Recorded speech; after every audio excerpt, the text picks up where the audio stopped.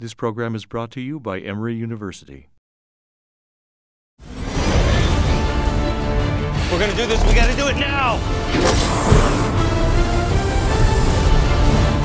You ready to swim? I'm ready. Punch it.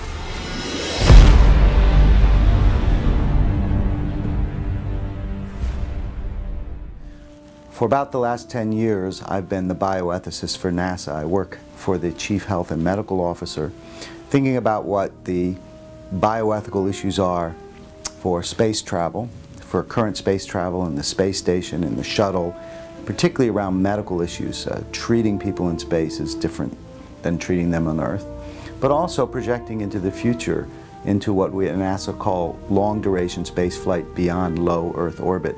The space station is in low Earth orbit, about 240 miles up. But of course, the moon is about 240,000 miles away. Mars is 14 million miles away. So it changes everything. How do we think about medicine in space? If you were equipping a craft to go to Mars, what do you put on it and what don't you put on it?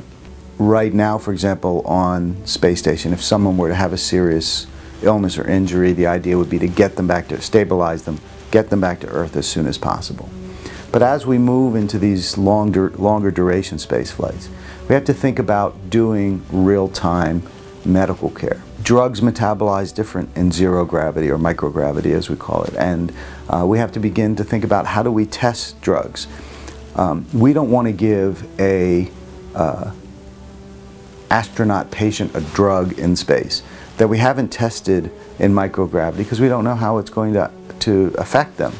But how do you give an astronaut in space now a drug they don't need just to see how it metabolizes? And there are literally thousands, probably, drugs that we could give an astronaut in space, and we can't test thousands of drugs on the handful of astronauts that are in space, the 5 or 6 astronauts, giving them a drug for multiple sclerosis and a drug for malaria and a drug. I mean, so in fact, there are going to be experiments that happen in real time, clinical experiments.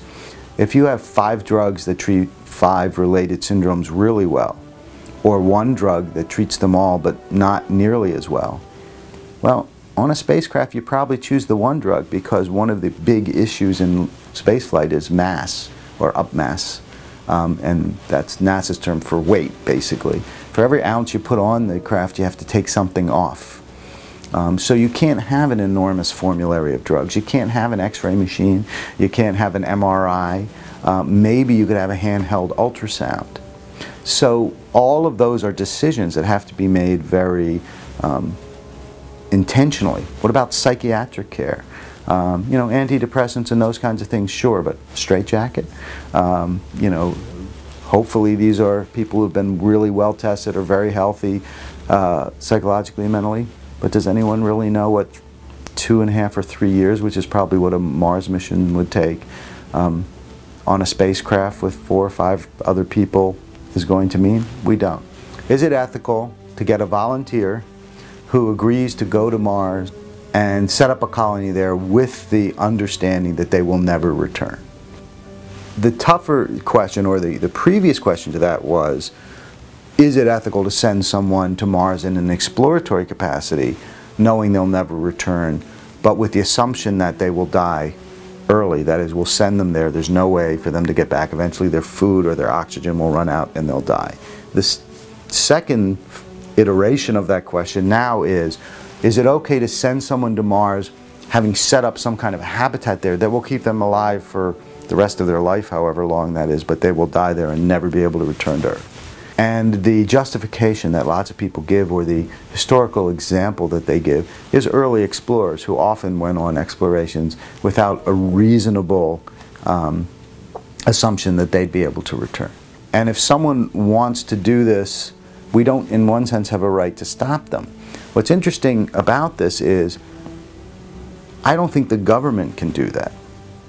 That is, the government answers to the people as a whole, and I don't think the public morality will allow or should allow people to, in the name of the government and therefore to some degree representing me, risk their life for something that's non-critical. There are private enterprise talking now about starting colonies on Mars. If they're there, they're going to have to grow food. That means introducing biological life to Mars aside from just human beings. But there is a real ethical tension there about what right we have to begin to colonize other planets and turn them into some kind of a version of Earth.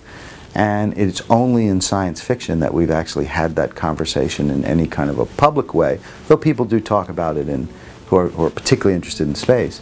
But it's going to be time pretty soon for the public as a whole to weigh in on that. And it's not only about introducing life, it's also about ownership. Who owns the moon? Who owns Mars? Is it the first country that gets there? Do they get to claim the whole planet? Or are we going to try to make these either distributed around the world or make them public resources so that nobody really gets to own the moon or Mars? So there are all of these interesting questions in clinical ethics and research ethics, but that's only the beginning of the ethical questions in space.